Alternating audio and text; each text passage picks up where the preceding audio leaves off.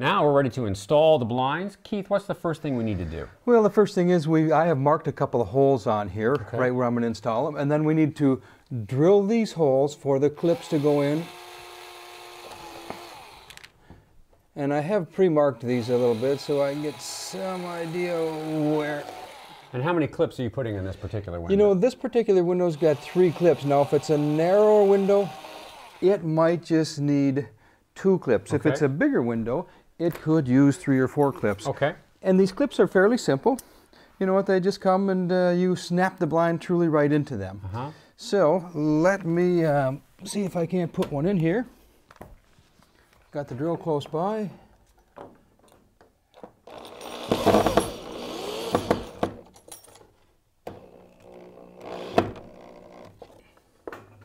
But you see how the clip then just is snug right up in there, and we're going to snap the blind, the header, literally right into that clip. So we have these 3 clips, and then you can put the head rail in there, and the blinds will hang from that. Is that right? Yes.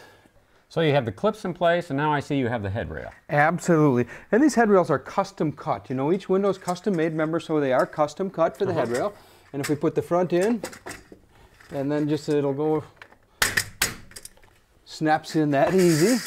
You know what? Even my brother-in-law could do that one. Yeah, even I could do that. That couldn't have been any easier. Good, fairly easy. So Keith, you have the head rail up. Now you have the blinds. Tell me about the 2 sides. I see one side is black. Is that the side that's going to go to the sun? Yeah, black. This is a high-absorbing black, a high-absorbing metal. And this is really the heat of the moment. What happens is when the sun comes in, it heats up that black. And on the back side, you've got a very nice finish. It's a brushed aluminum style finish. Okay. So you see there's a little square on the top, a little hole. And we're just going to take and we're going to put that right inside the clip. We'll get it up there inside the clip, installed. And that's it? And that's it. Second one, again, right there inside. Now we'd like to show you how simple the installation of SolarChoice heaters really is.